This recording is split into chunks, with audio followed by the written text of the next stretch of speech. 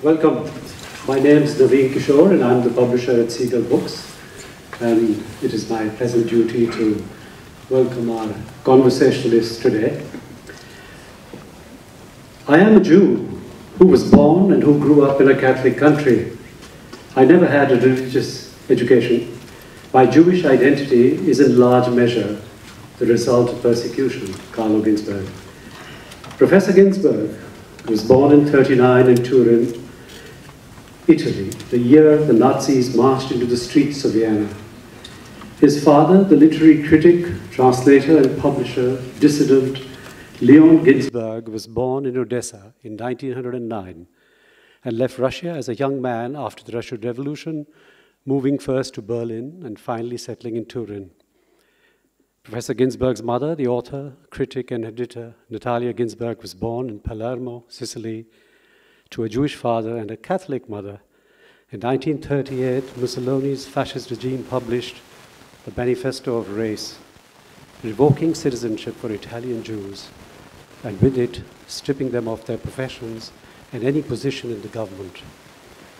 Although I was raised without religion, says Carlo Ginzburg, according to the Italian racial laws, I was born a Jew, and so I was given an identity. Paul Holden Graber, erstwhile director of the New York Public Library's outreach program, once asked Professor Ginzburg to describe himself in 7 words, a question he asks each of his guests in lieu of their biographies, numerous awards, books, and honors. A haiku of sorts, says Paul. The words and one set of numbers Professor Ginzburg chose were straightforward. Carlo Ginzburg, 1939, historian, lives in Bologna. Hartosh Singh, political editor of the Caravan, dear friend and a human being known for his quiet ability to stand up and be counted. Ladies and gentlemen, let us welcome Professor Ginzburg and Hartosh Bal. Today, how would you approach a description of the term microhistory? Okay. First of all, I should focus on the prefix micro. There has been a misunderstanding about the meaning of this prefix, as if microhistory would deal with topics which would be marginal, small, either symbolically or literally. Now, this is something which is completely different from microhistory as a project, which actually focused on analysis. So microhistory looks at topics as if they were put under the lens of a microscope. That's the meaning. So actually, I was responsible with my friend Giovanni Levi of a series published by Einaudi, the Italian publisher, which was called the Microstorie, Microhistories. And the first book in that series was a book of mine called the Indagini su Piero. The English translation was The Enigma of Piero, or Piero della Francesca, one of the greatest painters in the history of painting. So the idea was to approach this great painter from a specific angle. It was an analytic book, but certainly the topic was not small in any sense.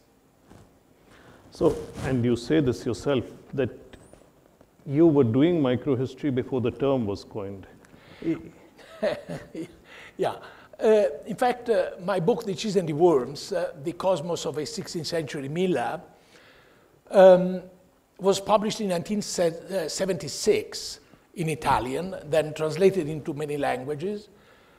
But that was before the emergence of a debate around the notion of microhistory, which was started by a group of Italian historians connected to a historical journal, Quaderni Storici. Contributors to this debate were Edoardo Grandi, who died some years ago, Giovanni Levi, Carlo Poni, who also died recently, myself. So there was a debate, and the word microanalysis and then microhistory emerged, my book has been regarded as an example of microhistory, let's say, before the emergence of the term.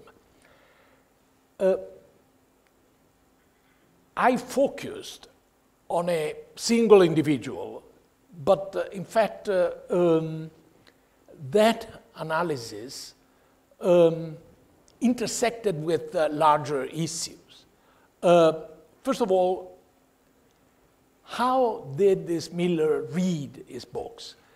Because he read books. I worked on inquisitorial records. There were 2 trials against him. Ultimately, he was put to death at the end of 16th century. And he made references to books. I was surprised in seeing how many books he read, in fact. And I tried to identify the books he referred to. And I was able to compare, let's say, the written page, the printed page, with what he said about that. There was a gap.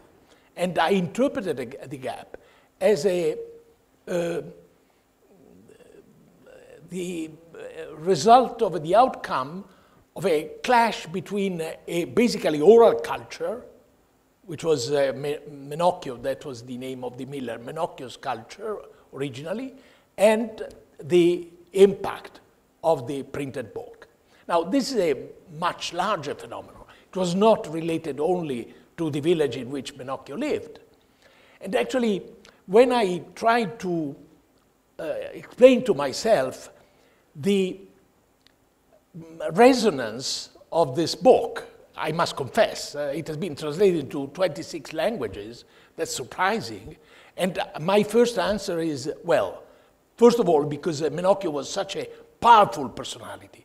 So I was simply conveying what he said. You have extensive quotations of his thoughts, starting from the title, The Cheese and the Worms, which is a reference to what he said about the emergence of the world, the emergence of life from rotten matter, something comparable to worms emerging from a rotten cheese.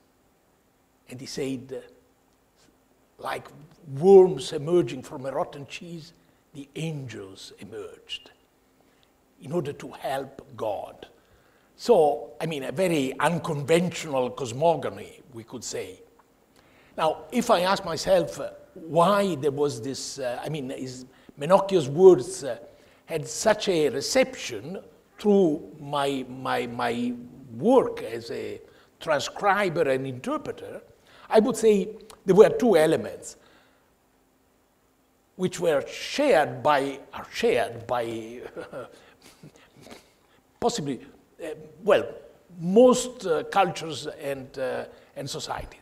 First of all, Menocchio's challenge to authorities, both secular and religious. On the other hand, the intersection I was mentioning before between oral culture and written culture and printed culture.